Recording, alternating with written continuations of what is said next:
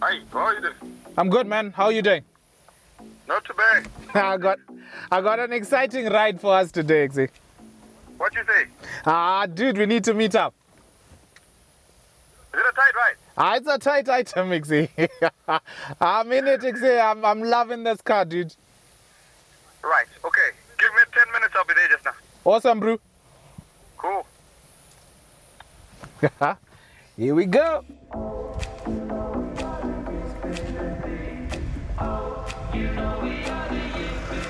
Hey, man. How you doing?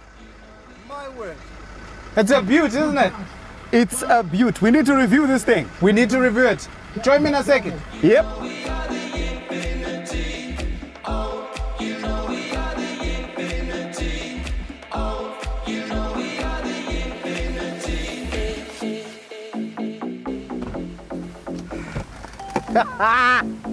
Bro, look at this thing. Now, I love this car, Baba. I love this vehicle. It's a beaut, dude. In fact, it's a beaut. Man, we need to review this for people to see why I love this car. Now, you should understand that this is the car. The Mugaris, if you want to call it a female car. If you want to call it for girls, but for the girls, it's quite amazing. For the guys, it's got that oomph that you can feel, that you can say, yeah, I've arrived. We're talking about class here. Look at the back lights. These are LED lights, and it's amazing. Look at it. Carbon fiber spoiler there. Just from the back. We haven't even started looking at the front. Just from the back there.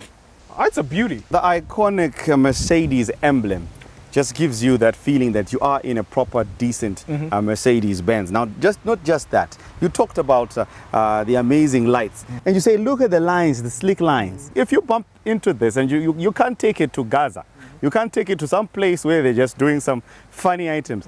You have to import the whole door. This is pure class. This is the kind of car that you want to drive.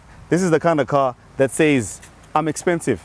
I'm worth it. But looking at the whole car, maybe if you come this side, Mungu. Look at this thing. That pretty much looks good. That pretty much says this is some sort of sports car, some sort of hybrid, somewhere in between. Is it a big car? Is it a sports car? Is it a small car? These tires are run flats, and you can go up to 80 kilometers if you do encounter a puncture before you can actually change them. Hence, this car comes out with no extra tire, spare. There's no spare tire for this vehicle. Look, they're saying something happens to you, the tire, no matter what condition it is in, it will get you to your next point so you can get a change. That's how they value their tires. Mercedes seem to think about you, seem to understand you. And they definitely do understand me when we're talking about this. Mungu, you know I'm in love with this. The shoulder. Look at it. It says, I'm a big guy. It says, I'm tough. It's all brawl. It looks like somebody just went and had 5 hours of gym time and came out with divisions. Look at it. This thing is poised. It looks quite assertive, but it also looks cute. It's quite a lovely, cute little vehicle in a big range. Exactly. It doesn't do much to express some sort of aggressiveness. Yeah. You can like it as a dude. I like it. It is quite, obviously with the turning indicators on the turn light, the chrome finishings on the door handles. We're talking about something that is generally crying out, drive me, look expensive. That's what it's saying. Another thing. You would think that the sloping roof here would do a lot of damage in terms of headroom in this car. We're going to look at the interior, but I can assure you that there is enough room here for about 3 people in the back. I don't know what they were trying to do, though. I'm like off in terms of why they would do that. Why it is, but it's aerodynamics, I'm sure. It's aerodynamics, and also they wanted to bring out that sporty feel to the SUV. Yeah. Remember, sport utility vehicle, and they definitely want this to look as sporty as it possibly can. It's a lovely car. The side step? It's not a big car. We reviewed the Land Cruiser L200 recently, and it had this side step. Yeah. That was necessary because, you know, when you want to get into the car, Yeah. but this one is not a big car. When you open But the one door, would feel that you don't really need it. Yeah, you don't really need it. But yeah, it's for some people, maybe they do. Yeah, but for the kids and the elderly, and they want to get into the That's back. another point. Not many kids can fit into this car. Not many kids will fit it. It's not the Land Cruiser, is it? It's not the Land Cruiser. It's not the Land Cruiser, but all the same, sport utility vehicle. I think Mercedes came out with this car because there was competition. You remember the Audi Q5, the BMW X3 was selling like hotcakes. Exactly. So Mercedes-Benz wanted to get into that market, wanted to sell this thing. So they decided, okay, we're going to come up with our own coupe. And that's their competition. Exactly. I like looking at it on the side profile, but we need to look at the grille. We need to look at the face. What does it look like? Exactly. Oh. Now, this is the major selling point for me. Yeah. I mean, the moment that you put this thing here, the badge. you know it's quality. And they reimagined the whole grille. Yeah. 16 teeth on it and saying, I'm ready to eat some air, eat some speed. It basically is growling. Yeah. It basically is growling. And like we said before, this thing is imposing without being too aggressive. Exactly. And it does. And again, these lines here just bring it out. Just bring it out. Made for aerodynamics. Yeah. It's a beaut.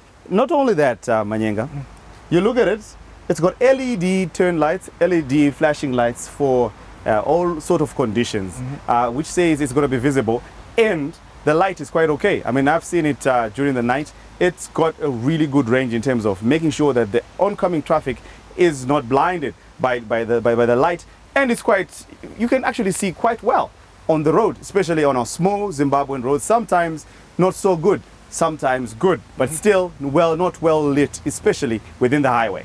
Especially in the highway, and not only in the highway, probably in the CBD as well. These are fake grills on Fake air intakes. Exactly. However, it does make the car quite a looker, especially in the front of you. Yes, and let's not forget it's also got front sensors that will assist the driver when it comes to vehicle detection or auto braking system. It's got sensors all around the front. Attention to detail. That's something that Mercedes have always done. Now, if you look closely into this Manyenga, into the headlight, the crest Mercedes-Benz is embedded in there, meaning you can't replace this with a funny. You have to go to a dealer Exactly. to replace this thing. Yeah. Quality. That's what it exudes, and you know that Mercedes-Benz is going to give you quality. In fact, let's take a look at the heart of this machine. The engine.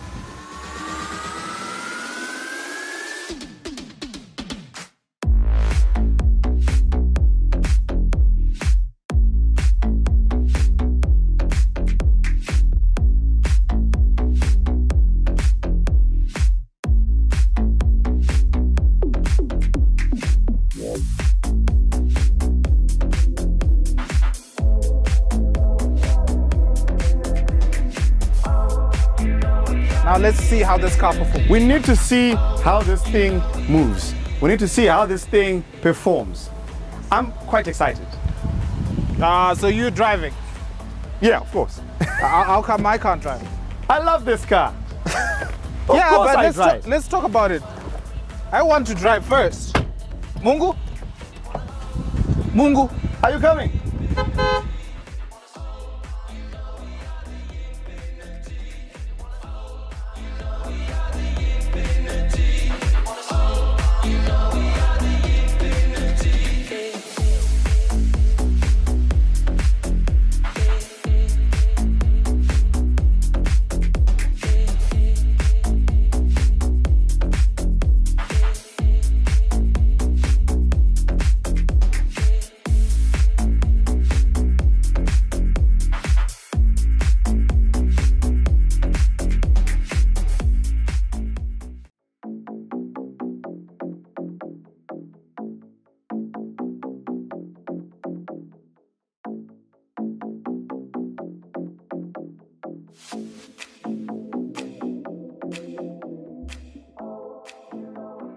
Mungu, Yeah. how does it feel like to drive this thing? It feels light. It's a good drive. You can actually feel in terms of all the wheels, the four wheels, you can actually feel that all of them are actually doing exactly what you want them to do. It's a smooth steering wheel, which basically is made for anybody to drive. This is quite a very easy car to drive, but at the same time, you feel like you're driving an expensive vehicle. You feel like you're driving the kind of vehicle that everyone is looking at and saying, wow, I wish I was driving that car. As a passenger, I'd say that it's really quite comfortable with the seats here. They're buckety. They kind of hug you a bit, so it is comfortable. You've got a dual climate zone. Yeah. And you don't like the cold, so yeah, this is really good for us if we're going for long distances. Exactly. Don't forget this, eh? Sunroof. What's that? Awesome, isn't it? How do you open? Can you open the sunroof? Okay. Let's open the sunroof here. There we go. Maximum light in there. How do you like that? It's awesome. You can tilt it as well. Exactly. Just discovered it, eh? You can move it, tilt it as well. This and down. lower part here, you'll have to do it manually. That's how it is. It's a good car.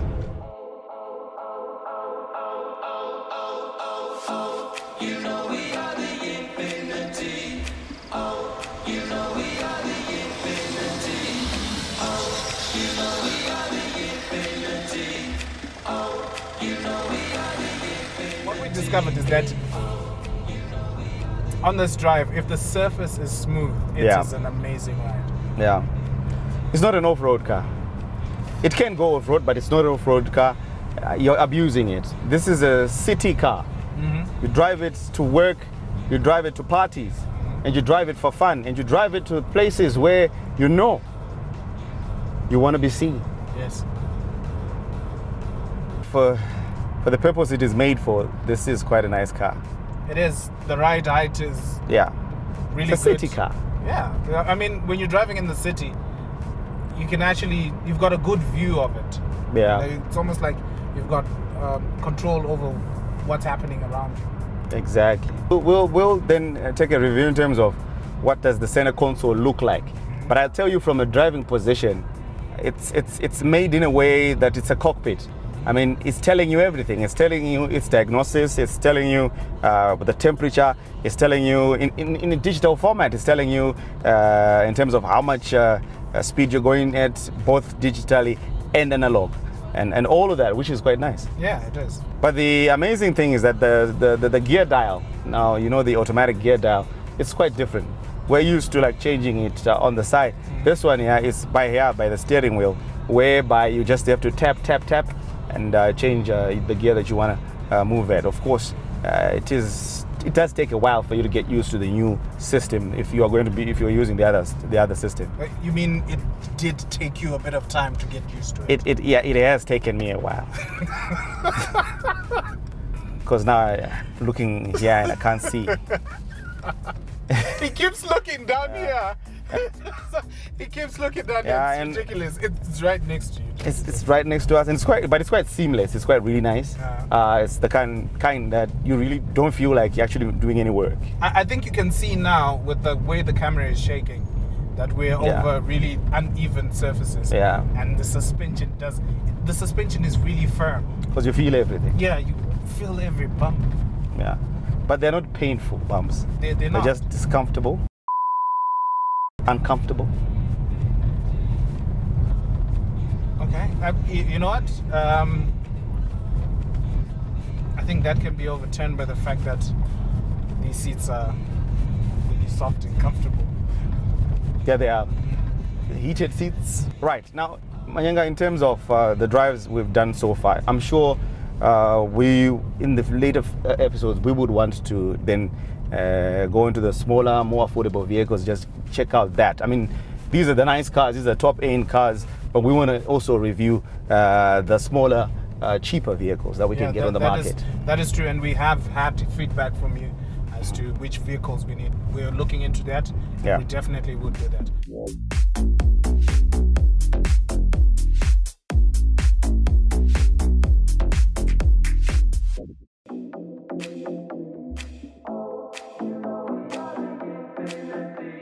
Now let's take a look at what is happening in the interior. And I can tell you that the moment that you sit in this car, there's a certain aura or a vibe that you just get just by sitting in this car. Maybe it's because it's a Mercedes-Benz. maybe. But seated here, you really feel comfortable. The seats kind of hug you. The steering wheel in the right position, and there are a lot of adjustments that come with this steering wheel. And the good part is that they're electronic. Up and down, towards you, and inside. It all depends on how you feel your steering wheel should be. And you also have adjustments here on the door. I know most vehicles will have their seat adjustment right next to the seat here at the bottom here. But Mercedes said, that might just distract the driver when he's on his way. But let's put them on the door so you can adjust your seat from here, which is interesting. Also, you've got heated seats, and you've got 3 levels of heated seats. 1, 2, and 3. Awesome, isn't it? It would work in June. It will definitely work for me in June because I'm not a big fan of the cold. Also on the steering wheel, you've got buttons here that control your infotainment system. You've got your home button, you can control the volume. Remember, this infotainment system also comes with voice command, so that's great. We'll move on to how this thing feels. Is the quality up to point? Because this is a Mercedes-Benz and the quality has to be on point. Feel these materials right here.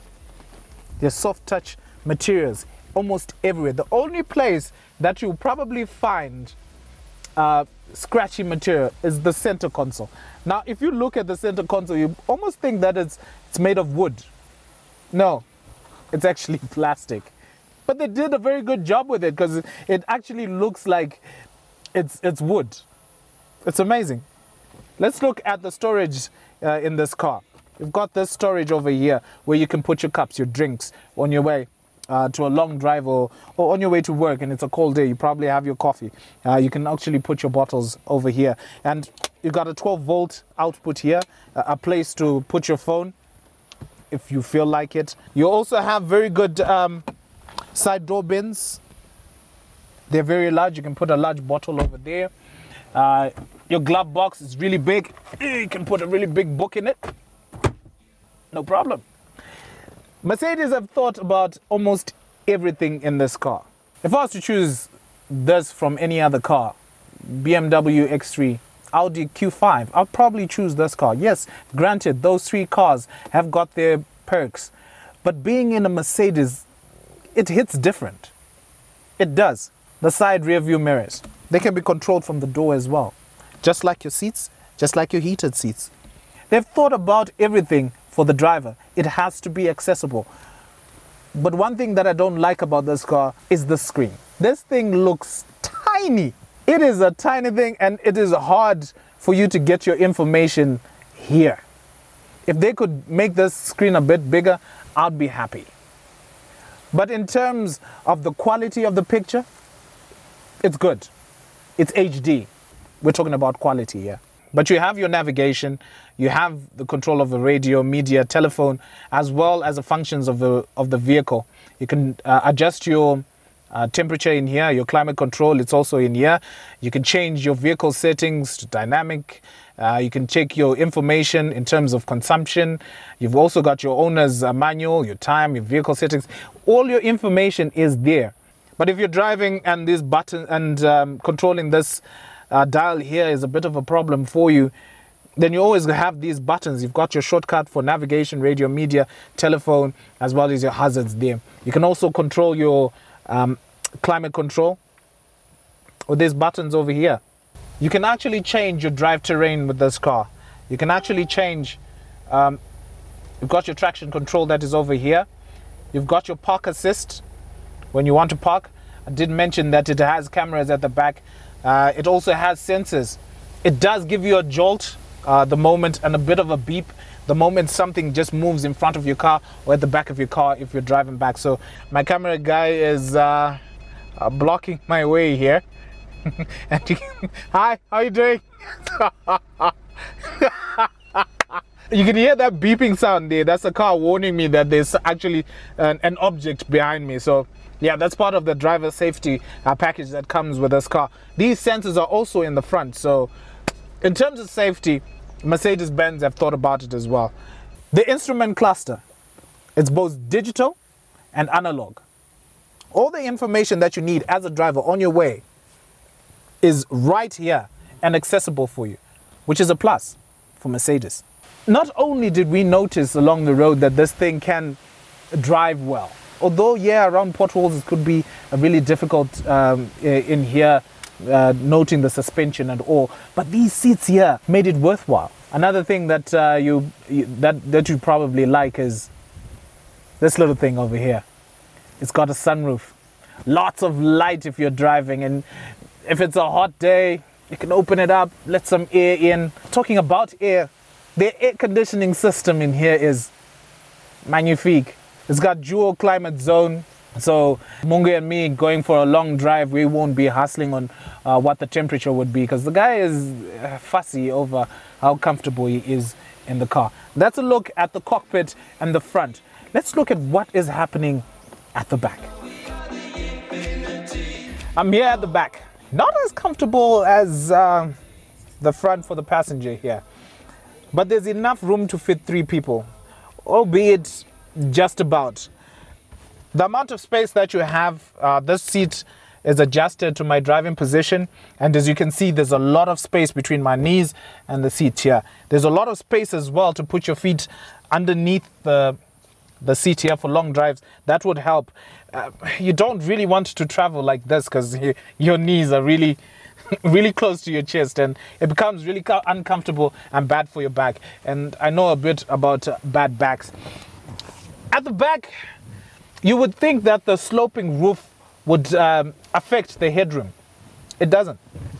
I'm not exactly a short person, but there's enough headroom there. But I bet you if there were 3 people seated here, this would be a problem. They've made this a whole lot bulky, so if there are 3 people seated across here, you might have to travel with your head stuck against the side of the door there. That's probably my issue. The windows at the back here are really small, so if you have small children here, I know children really love when you're driving, they really love looking outside. It's not really that visible for small children. I would have preferred it to have a bigger window at the back here. But talking about children, you also have ISOFIX here. You can actually put 2 child seats right at the back here. You can really get comfortable here for long drives, provided there are only 2 people sitting at the back. Maybe the one thing that I don't like about this car is that you can't adjust your temperature whilst you sit at the back. You can adjust the airflow, but not really the temperature. That is a reserve of the passenger, the front passenger, and the driver. Now this is how you open the boot. Awesome, isn't it? Helps you when you are carrying a lot of luggage, actually, because the boot space is about 550 liters. That's enough and sufficient space for your stuff. Now if you want more space, the capacity increases when you drop the back seats. That's creating 1,600 liters to be exact. Now there's no spare wheel, so that means that there's more space underneath. You also have a 12-volt power supply right there and tethering points. Awesome car this is. It's a brilliant. Mercedes-Benz have outdone themselves in terms of, look, you want a big car, but you want a small car. So you get this. Yeah, a GLC coupe. Brilliant. Now, we've tested this car, and the performance is amazing, especially noting that it is a diesel. It feels great, handles fantastic. It's got a lot of safety features. It's the kind of car that you say, look, I'm safe, but I feel expensive in it. So it's a great vehicle. I think it's okay. It's a thumbs up from me. It's a thumbs up for me, but where do you get this? I hear, of course, it's Punjab.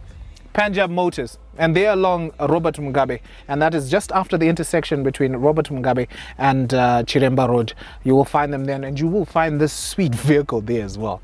Yep, you will find it there, but you find us here on ZBC TV, and we're saying, get hold of us. We want to hear from you. WhatsApp, Facebook. We want to know what you think so that we can incorporate it into the show. Mugaris is your show. It's Mugaris. That's why it's a Zimbabwean show about Zimbabweans driving these cars. Yes, and we value your comments. Tell us what we're doing right, what we're doing wrong, so that we can correct ourselves, eh? Definitely. Because you are important to us. Exactly. And are we about to go? Yep. You get the car, eh? Why would I get the car? Wait, Mungu, where are you going? What are we going to do about the... Mungu! Mungu!